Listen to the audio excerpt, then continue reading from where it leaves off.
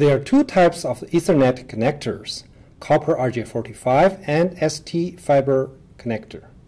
When the communication suffix in the order code is standard SE, then standard RJ45 port should be used.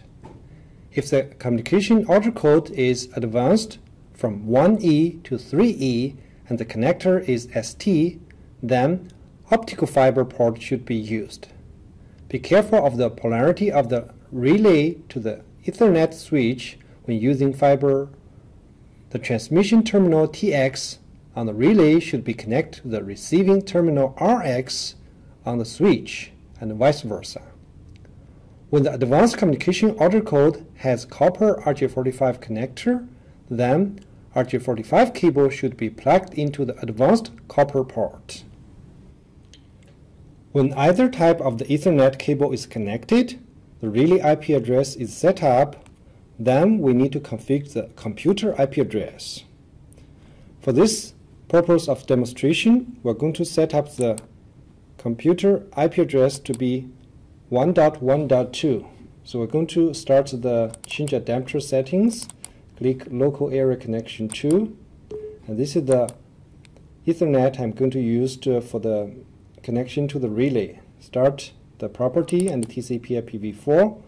I set up the IP address 1.1.1.2, so it's different with the relay IP address, which is 1.1.1.1, using the 255 for the subnet mask setting, and click OK to accept. Now we want to verify this IP address of the relay. We can start the command prompt, and we can type in the ping command, ping, and relay IP address, which is 1.1.1.1, and press enter. And now we can see this reply message from the relay, means this IP address of the relay is effective. Okay, so shut down this connection. Now we're going to set up this relay under the device setup.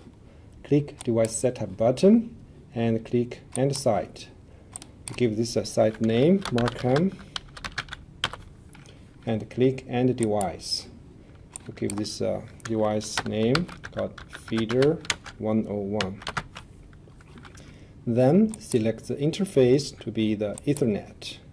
You can type in the IP address 1.1.1.1 and keep the default slave and port settings. Now we click read order code. Now this relay's order code is populated as well as the version number, and then we click OK.